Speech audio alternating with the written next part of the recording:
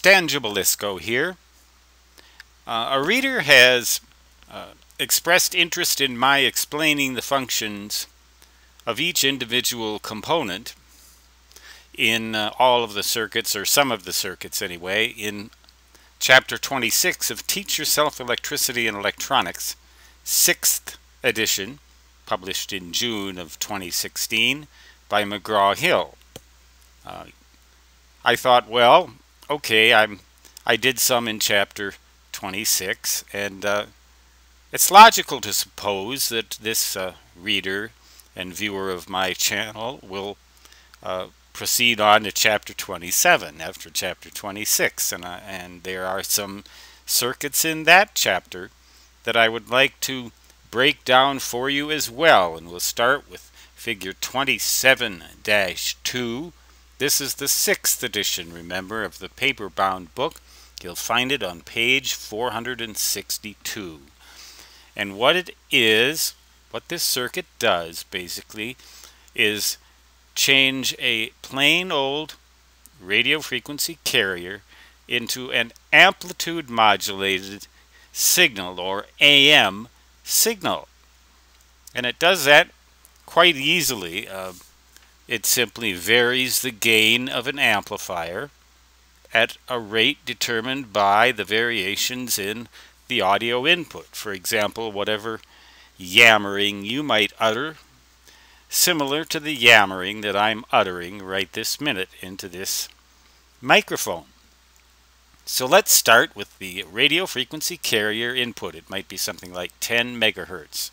This blocking capacitor keeps the input circuit, whatever it might be, from affecting the bias on the base of this NPN bipolar transistor. And it just so happens to be an NPN bipolar transistor. It could be PNP, in which case you would reverse the polarity of the power supply, or it could be a field effect transistor, in which case you'd get rid of this resistor right here between the control electrode, in this case the base, and the power supply. But this example uses an NPN bipolar transistor, the emitter, the base, and the collector. And it's simply a Class A amplifier circuit. Blocking capacitor, as I said, keeps the input circuit from affecting the bias on the base, which is determined by a voltage divider composed of these two resistors. And it's such that signal flows for the entire radio frequency input cycle. It amplifies the signal somewhat. You have your same positive power supply terminal here as here. These could just as well be considered to be connected together.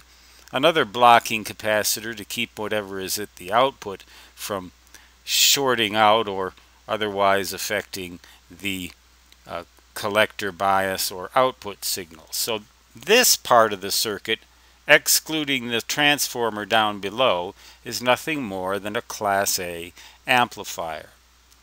Now what about this stuff? Well, this is an audio transformer, powdered iron core in this case, as you can see. It's probably a toroidal these days transformer, although it could conceivably also be a pot core, or it could conceivably be a conventional audio frequency transformer design. But a toroidal transformer is the transformer of choice. Well, I think I'd choose a pot core in this case because it would offer more inductance. You get the turns ratio just right by experimentation, and it's really nothing more than something that varies the amount of signal, or the amount of the voltage that the emitter gets.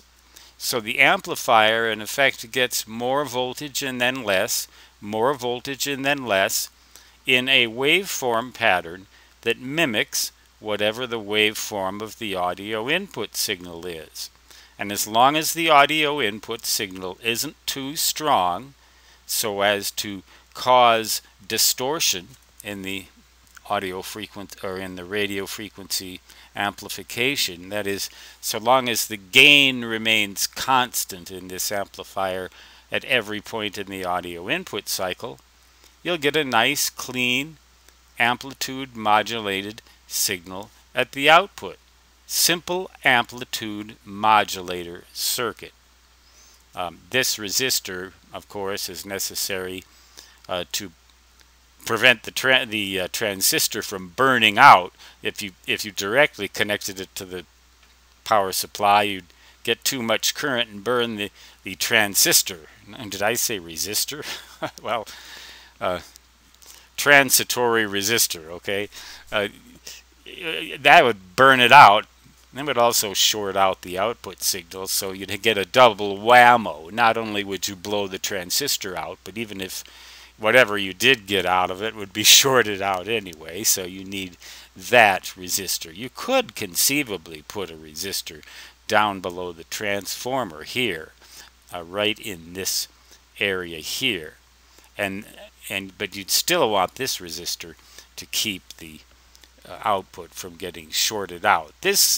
The resistance of this resistor should match whatever the input impedance is for this circuit. And these blocking capacitors, well, this blocking capacitor in particular will have to have a large value because otherwise it could smooth out the audio frequency variations in the radio frequency signal, but they don't have to be terribly large. These are RF signals, radio frequency signals here. This is the audio signal right here. So it's a variable gain, Class A, radio frequency amplifier. And as long as you don't try to vary the gain too much so as to drive the transistor into the non-linear portion of the characteristic curve, you'll get a clean AM output signal. If you drive this thing too hard, if the audio frequency or the audio signal is too strong, then the variations in the gain will drive this transistor part way into the nonlinear portion of the characteristic curve. They call that, not surprisingly, nonlinearity.